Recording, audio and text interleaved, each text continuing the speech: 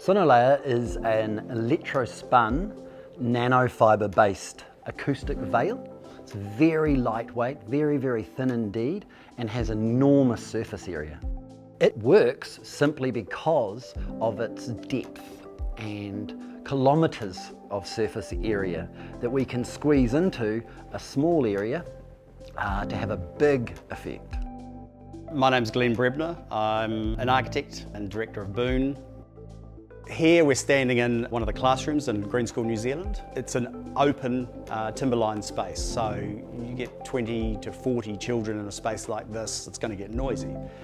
So this divider panel behind me was really to create two learning spaces within one open space, but not wanting to completely close these spaces off from each other, making them completely discrete acoustic spaces. So the wall that you see behind me in terms of that acoustic treatment, so that's got NanoLayr embedded in that lotted ply, pretty common sort of technique used now to actually expose absorbent material.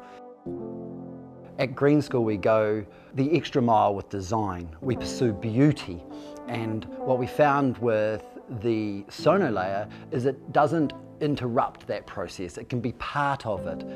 SonoLayr, because it's so thin, we can start to integrate it with some of our kind of other building systems really without having to put large blankets of absorbent material over the other surfaces.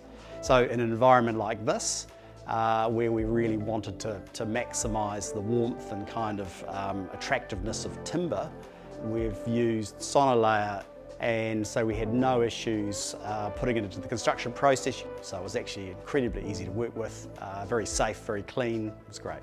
So for designers looking for solutions to acoustic absorbency in spaces, especially where they want to integrate it into another building system, or they've got limited opportunity to get that performance, definitely look at SonoLayr as a material. It's got some great applications and again, very easy to work with.